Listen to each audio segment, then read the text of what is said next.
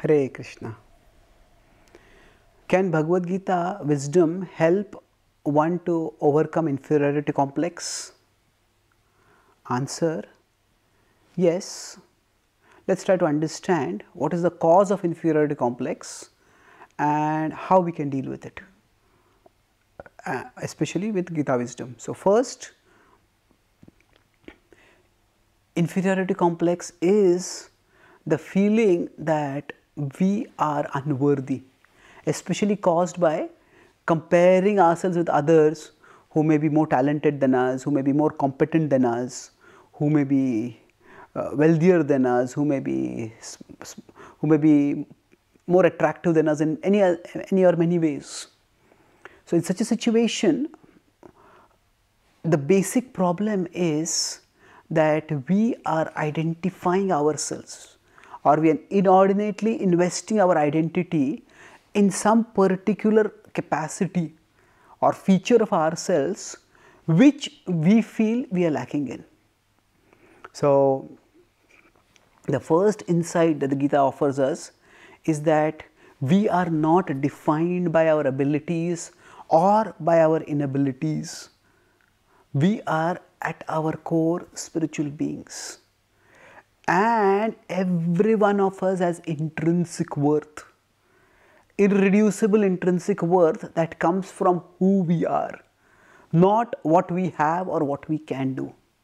Everyone is a spark of the divine, and this understanding that our core self-worth does not depend on our externals helps us ground ourselves in security and frees us from that existential insecurity, that my existence itself does not matter.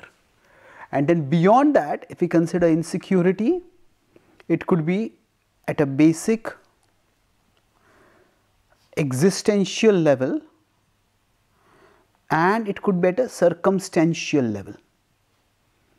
So, when there is existential insecurity, where one thinks that because I don't have this ability or I don't have that position, my very existence is worthless, that can be extremely damaging.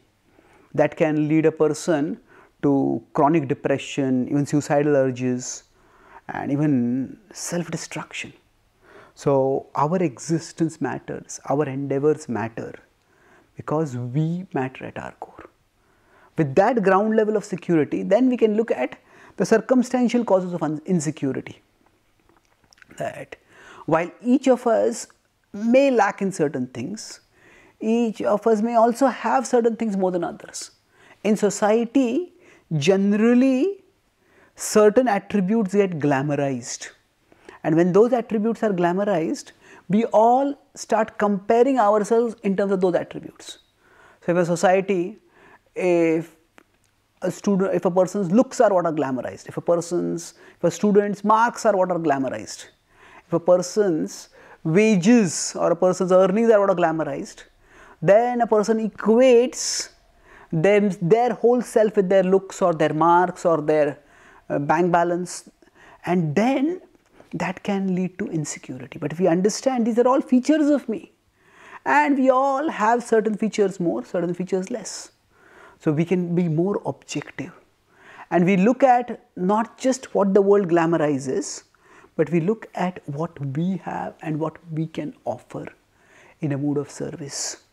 And broadly speaking, our relationship with ourselves or our vision of ourselves, it can go to two extremes.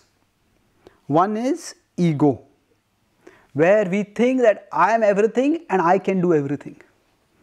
And the opposite of that is not humility but insecurity, inferiority, that I am nothing and I can do nothing.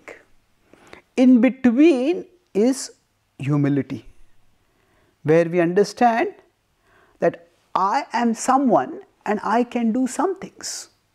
So, we are all parts of the divine, and we are all capable of doing some things. We all have certain abilities, and if we use those abilities, if we use those resources, we all can make a contribution. We all can make a difference. So the Gita says that through every work we can make a contribution and we can attain contentment thereby. Every work is sacred, every worker is sacred. Every individual has been given some gifts. So rather than letting ourselves be compared by society's glamorized parameters, we can start from ourselves, not from the world, and just objectively observe ourselves. The Gita says that becoming an inner observer is very helpful. We have to elevate ourselves with ourselves, not degrade ourselves with ourselves. That's 6.5 in the Gita. So we observe ourselves as if we would observe a person, a friend, a relative whom we care for. And then observe what strengths we have, what abilities we have, what gifts we have, and use them.